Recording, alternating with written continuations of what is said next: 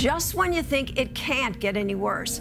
A 72-year-old man from New Jersey is now facing up to 10 years in prison after he told a sheriff's deputy he had an antique flintlock pistol in his car when they were pulled over for a minor traffic violation.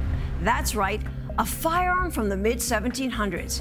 In this exclusive interview, Gordon VanGilder told me he faced a number of challenges head-on when he attended Augusta Military Academy and taught at Millville High School in New Jersey for 34 years, and that now he's more determined than ever to beat what has become a relentless assault on law-abiding gun owners and our firearm freedoms in the Garden State. Take a look.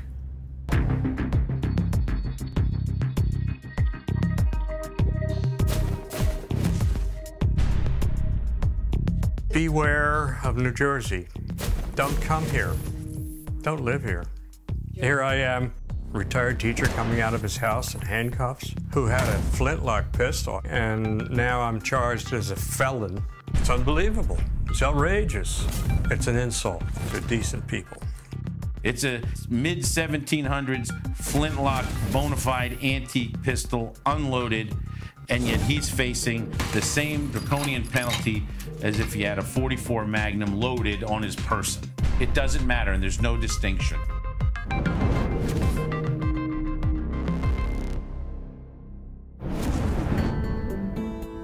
This is not a self-defense type gun. This is a wall hanger.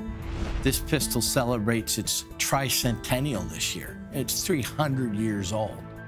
It's just the old tried and true method that cavemen were using, flint and steel. The reason I got the firearm was it goes with my collection of 18th century objects. I love of history.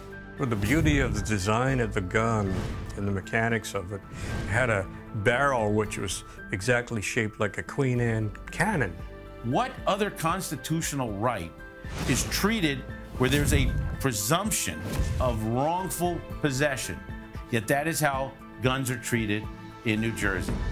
Gordon was arrested last November. It all started when he was headed home one afternoon after going out to get some lunch, and they were pulled over by a sheriff's deputy from Cumberland County for a minor traffic violation. A deputy, Joshua Shepard, stopped us. He started screaming at us. He wanted to search the car. He said, "You're going to give us your consent, or do I have to get the dog?" I said, "You don't have to get any dogs. Help yourself." He did, and he says, "Is there anything in here that I should be afraid of?" I said, "Well, I have a flintlock pistol," and it was wrapped up, by the way, in the glove compartment. You know, I thought I was completely within my rights. They were trying hard to nail me. I don't know why. I don't get it. I mean, you think it can't get any worse, and it gets worse. Obviously no threat to anyone, and he's facing up to 10 years in state's prison with a minimum mandatory 3.5 to 5 years, no chance of parole, because New Jersey's modern handgun law includes antique handguns. Maybe technically I did violate New Jersey law, but as a very wise man said once upon a time, if that's the law, then the law is an ass. I can think of young people around here who have committed some horrendous crimes, and they've gotten a slap on the wrist. It's the world turned upside down, run by oppressors, I'm afraid to say, who get their agenda through. You name it, New Jersey regulates it, and they just don't make it into misdemeanors. Every one of them is a felony. Every one. You have a slingshot in New Jersey, you face a felony charge. It doesn't matter. When you showed that officer who pulled you over that firearm, did he have any idea that it was an antique gun? No, he didn't seem to have a clue. I imagine it would have been a surreal moment. This is not a gun that law enforcement would encounter on a regular basis. They're considered antiques by federal law. One of the undersheriffs said, well, let him go, it's 250 years old. But his boss, who is the sheriff, said, no, we have to arrest him. Next morning, I am sleeping, and I hear big pounding on the door, and 4 of them came and handcuffed me and took me away with 3 or 4 sheriff's cars. I guess they didn't have anything better to do with taxpayers' money, by the way. I was fingerprinted, and I was chained by my legs to a ice-cold bench Apparently there must be a lot of drive-by flintlock shootings in North Jersey to account for the fear the state has of ancient collectible pistols, clearly. I can't help but blush at the thought of a 72-year-old man being arraigned on charges stemming from, the innocent possession of a flintlock pistol, because we're not talking about modern, self-contained, metallic, ammunition. And as you can see, it's not just a matter of dropping powder and ball down a barrel. I've got to unscrew this thing. And I've been working on that since we started talking. Then you got to pour the shot and the powder in, and then to put it back together. This is going to be about 2 shots a minute if you're lucky.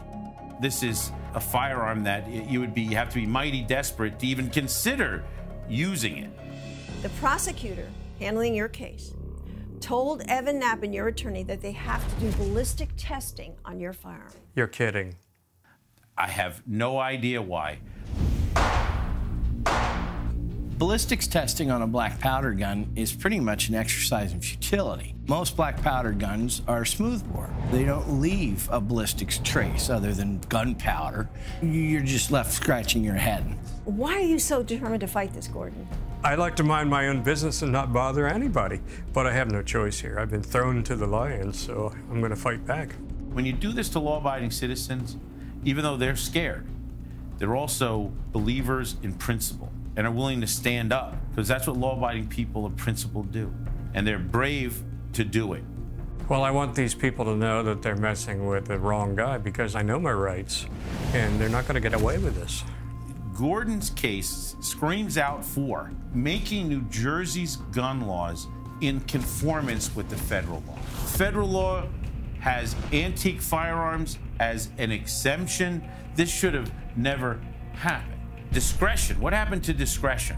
I'm charged as a felon.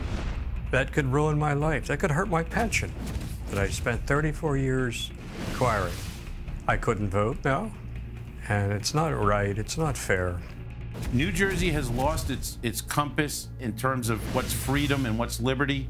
Look, just today there was an article on the paper, Exodus from New Jersey. More people are leaving New Jersey than are coming to New Jersey. Want to know why? Here's one of the reasons. Laws like this make people want to go away. I'm leaving too. I'm on the way out of here. This is overreach for sure. This is a real grab of power.